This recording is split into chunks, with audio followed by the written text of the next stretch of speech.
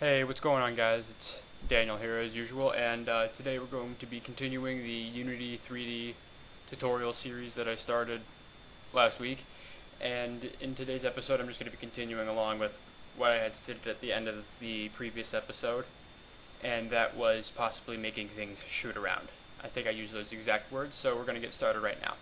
So if you remember from last week, we basically just had a moving character, and yeah, that's really all you can do. You can fall off the platform, and that's about it. So yeah, that's not really that fun. And so we're gonna make it more fun. We're gonna make it so you can shoot things, because that is fun. So anyway, I'm gonna go ahead, and you should still have your player movement script. Go ahead and open that. Give it a second. Okay, there we go. So what we're going to do now is we're going to add some more variables to our script. So I'm going to go ahead and just enter twice to kind of have a separation of our different variables. The ones that are on the top are going to be the ones controlling the player. The ones below that are going to be the ones that shoot stuff. Okay, so what we're going to do now is we're going to add var projectile. And you can name this whatever you want, but for the purpose of this tutorial, I'm just going to call it projectile. And this is going to be something called a game object. And this is something I'll explain in a little bit, but what we're going to do next is we're going to do var travel speed, which we're going to make an integer, which we'll make equal to 50 for right now, just to start. And we're going to do one more, and it's going to be bullet spawn, and this is going to be a transform, which I should have explained in the previous tutorial what a transform was. This is just the variable form of it. So what we're going to do next is we're going to go to function update, so right here, and at the bottom we're going to go ahead and enter twice to separate stuff. I mean, you don't have to be doing that, but it just makes it look nicer if you're going to be coming back to this kind of thing. So inside the parentheses we're going to put input dot get mouse button up, and then inside those parentheses we're going to do 0. So what that's going to do now is it's going to be checking to see if we input on the mouse button 0, which should be the normal clicking mouse button, the left one. So then what we're going to put inside of here is similar to what we did last week with the var controller. We're going to be doing something similar to that for instantiating objects. So we're going to do var bullet. And it cannot be the same thing that we have up here, so it cannot be projectile. It has to be its own name. And this is going to be a game object, which is going to be equal to instantiate, and then parentheses. And inside of here we're going to put projectile. So this is going to be instantiating our projectile. And then here we're going to put bullet spawn dot position, and then comma, and then we're going to do the same thing, bullet spawn dot rotation.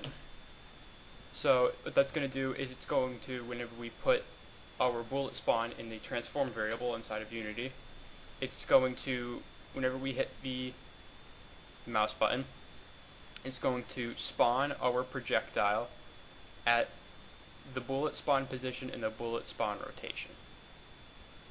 So if we saved it right now, constantly save, that's the best thing you could possibly do. If you don't save it and it crashes, then you're going to be very angry, especially whenever you got, you know, a script that's like a few thousand lines long and you didn't save it.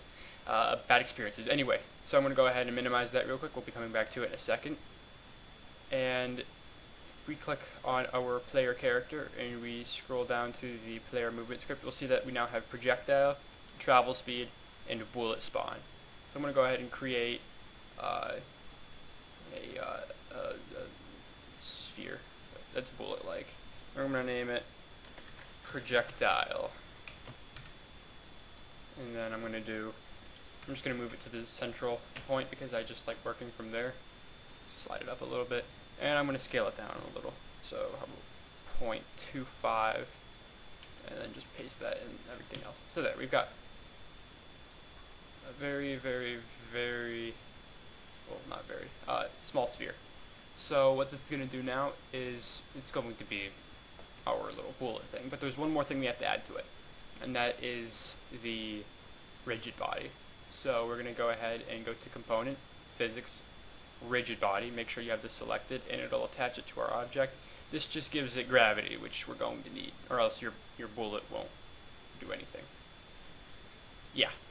So there we go. And we're going to go ahead and create a prefab. So an easy way to create a prefab is just to take your highlighted object in the hierarchy and just drag it into the project panel. And then it'll put like this little blue cube, and it'll have projectile, and we can drag as many of these out into the scene as we like. But we're not going to, because that's really pointless and we don't need that many. So we've now got our bullet, and we're going to need the spawn point for it. So I'm going to go ahead and do game object create empty, and this has nothing on it, it's just a position in space, and that's exactly what we want. So we're going to go ahead and name this bullet spawn.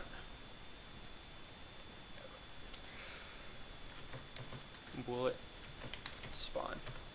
There. And I'm going to go ahead and attach it to the player. So now we're going to position it inside of the player.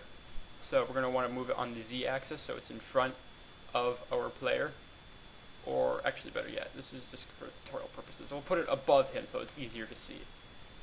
And so now what we're going to do is go back to the player object, scroll down to have the player movement script in full view, and for projectile we're going to go ahead and drag in a projectile prefab, and then for the bullet spawn we're going to drag the bullet spawn, and put it right there. So then what that's going to do is, if we go ahead and hit play, move out of there, it's dropping little things. But that's not what we wanted, right? We wanted it to like shoot in a direction. And this is, the only thing this is doing is just creating little rolling balls, which is a little strange. This is not a very good concept for a game. So if we go ahead and stop that, we're going to go add the last piece of code that's going to give it force. So inside the if statement that we created for the if input.get mouse button up, we're going to go ahead and enter, and we're going to do bullet dot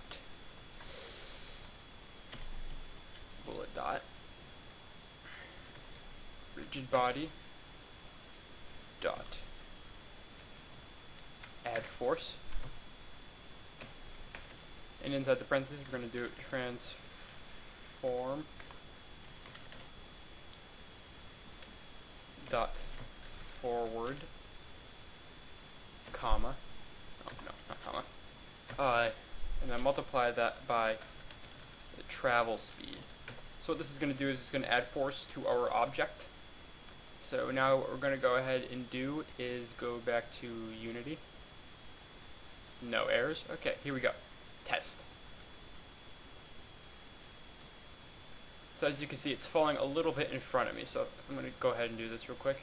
Drag the game thing over there. And if we hit play,